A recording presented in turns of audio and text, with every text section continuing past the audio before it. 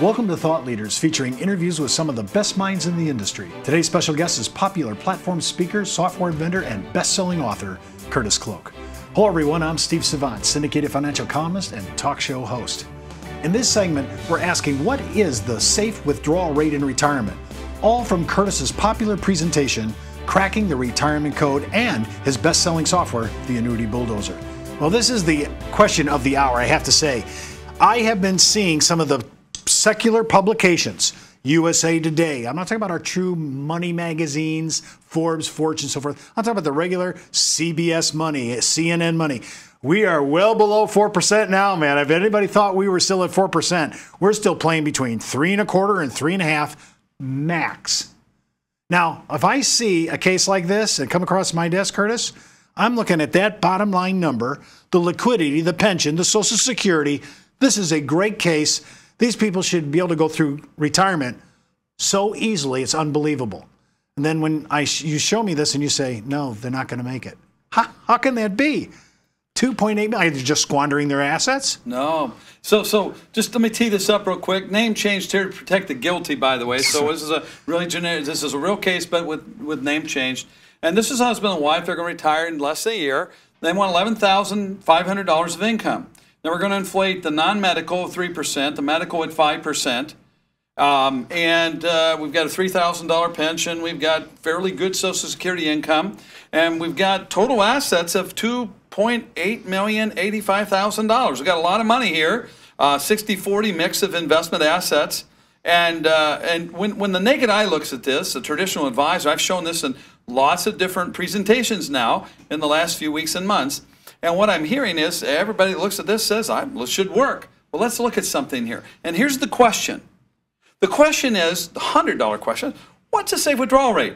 And oftentimes, when I'm doing discovery with a client, as part of the homework before I come back with the math, is I want them to go out to the internet and I want them to Google all the opinions on safe withdrawal rate in retirement. And of course, you know, I know, everybody knows, there's going to be all kinds of opinions, somewhere between 2.3%, probably 2.3% and 5%. That's the range of distribution rate these articles are going to tout as being okay and being safe. I don't think anybody's out there saying better than 5. I don't think anybody's probably saying less than 2. But somewhere in that range, what's safe? Everybody has an opinion. Biggest question is, now that that one's happened, how often are those going to happen? When are those going to come up? And this leaves the question of what's a safe distribution now, when rate. people say, what is a safe withdrawal rate, they're safe from what? Safe from principal reduction? Safe and duration. Yeah, safe for longevity. Longevity. Yeah, there are a lot of questions I have. What are we talking about? Right, right. So I want to show you a single picture after all the math and science of that single case study is now completed. Now these numbers of the years from 2015 to 2047, which represent the duration of, in this case, the wife living to 95.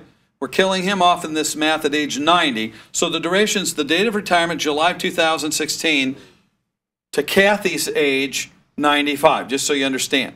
And I want you to also see that this is the 5% distribution line. This is a picture of distribution rates to all that math over duration of time, inflating those incomes as previously described. And what you're going to see here is somewhere right when I retire, I'm going to be at a near a 4% distribution rate to maybe just a little under.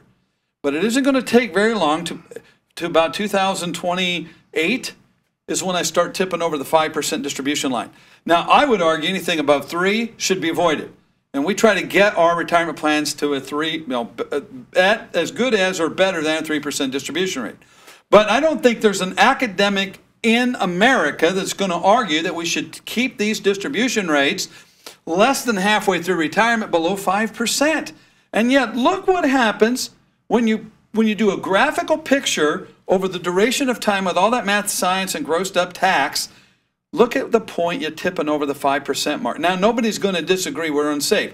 I'm not suggesting that later on, when you get closer to the end, that you can't tip up the distribution rate, but that is way too early. This is not a safe plan, and yet this is a plan, this is a picture of a plan that was provided to these real clients from another advisor's perspective because of what the distribution rate was on the day of the retirement, with no actual view as to what that looked like over the entire duration. So they're not recalibrating this on an annual basis? That the advisor, this particular advisor, well noted, well spoken, well written, well authored, and well attended by many clientele. He missed this point completely. And when I explained and educated the client about one of our core measurements here, distribution rates, they could see in a matter of an instant, once I plugged all that into our software, that this is not a sustainable withdrawal rate.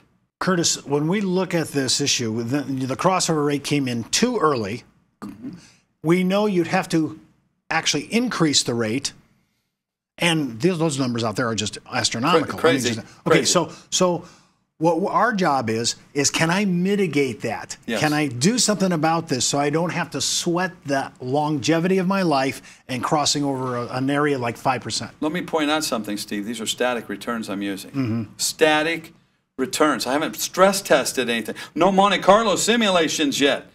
And as soon as I start doing that, the variability of the market with those sequence of returns and variability versus the Monte Carlo simulators, I mean, this thing could really, really look ugly. I wonder how many advisors put the black swan in this graph. Yeah. Wow. Well, listen, for more information on how you can use Curtis's revolutionary retirement strategy with your clients and prospects to expand your practice, just click on the landing page address in the video description. We'll be right back with more from Curtis Cloak. This is your website. Few people visit, and if it isn't attracting new visitors, it's not doing its job. Now you can drive more visitors to your website through dynamic content and email marketing with CreativeOne's Social Media Elite. Capture quality leads faster and easier. Engage your visitors with informative articles and videos to boost your online credibility. Plus, stay connected with existing clients and earn more referrals. All content is customized for you. It's time to introduce your website to the world. Call your CreativeOne sales team at 800-992-2642 or visit us online at CreativeOne.com. In this segment, we're asking, what is the safe withdrawal? I'm going to go from in this segment. Yeah. In this segment, we're asking, what is the safe withdrawal rate in retirement? And what are the key core measurements? All from Curtis's popular presentation, Cracking the Retirement Code, and from his best-selling software, The Annuity Bulldozer. Well, let's talk about this. We're talking about the safe withdrawal rate in our first segment where we actually started to expand and talk about this. But now we're going to get into the measurements. How do I measure this now? We gave one key measurement in the last segment on distribution rates. But now I didn't realize you could pressure test this 4 different ways. Absolutely. Let's walk through it. All right. So, the core measurements, first of all, looking at the 4 measurements, first of all, we're looking at it statically without any test of any risk measurements whatsoever. And there are 4. So we talked about the distribution rates. No black swans. No black swans in this right, math yet, okay? So let's look at what the second one is. Once I understand the viability and likelihood or the risk level associated with the distribution rate, the next question I need to ask myself is, what is the reliability of income? So it's the ROI of Thrive's software system. Okay, so just to make sure I get this understanding. My first slide, distribution rates, I'm thinking nobody in the public domain is talking over 5% as a safe withdrawal rate. No, I don't think if anybody's doing that. This graph shows that this is going to have to be higher to make the income for the client. And so we already know, at this age, at 5%, it's going to get higher, and we can't cover it. Yeah, all right, so that's just that. It's an illogical belief that we could support. But that slide was assuming that I actually had income coming in. Yeah, okay. That's right. Yeah. So now this slide says how much of the income. So you see my 100% line represents 100% of my income need, and you see the erosion of this line represents over time inflation, affecting me. And there's a lot of different things that are going on under the actual math and science of the case. We didn't drill into all those weeds. But you can see the erosion effect of inflation, so that the 100% line represents 100% of the gap. And so the question is, how much, this green line represents how much of the income is being derived from income you can actually rely on. It's guaranteed. Social Security, it's pension, or it's guaranteed statutory reserve streams of income. No dividends off my stock portfolio. No dividends off my stock.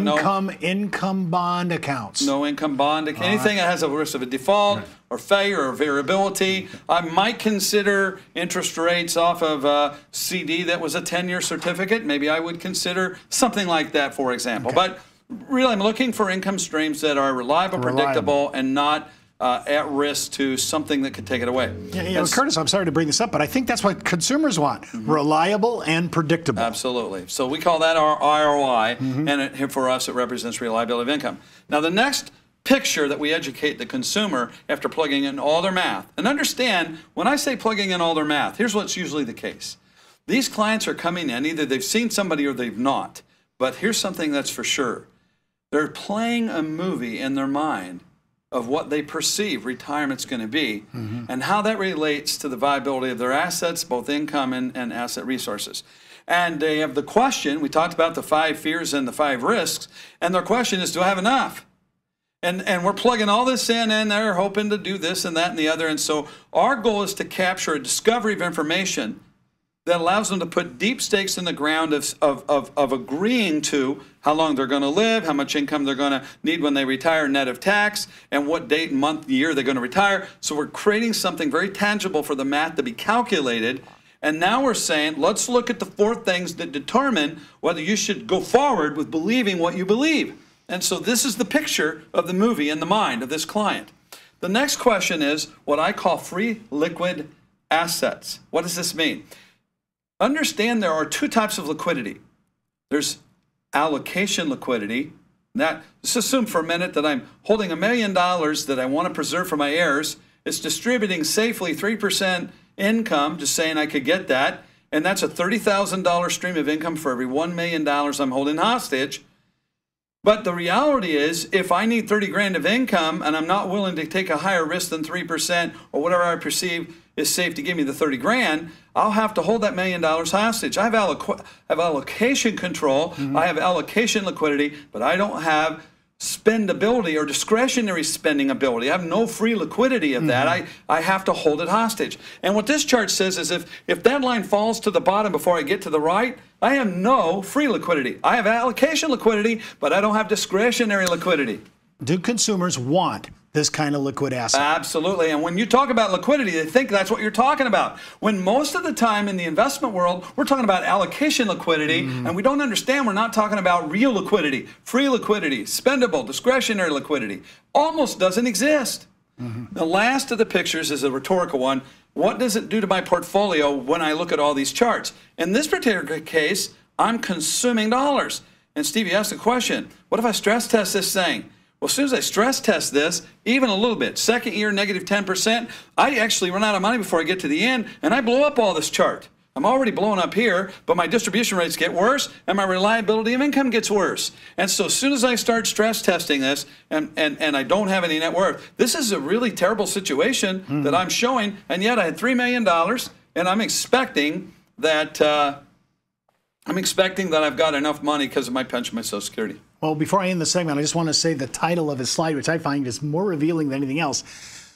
The normal SWIP solution with no guarantees. It should have no guarantees, static data, no black swans. You know, it should have all that in there. Yeah. Then you go, if that's the best scenario, what could be the worst scenario? Yeah. Well, for more information on how you can use Curtis's revolutionary retirement strategy with your clients and prospects to build out your business, just click on the landing page address in the video description.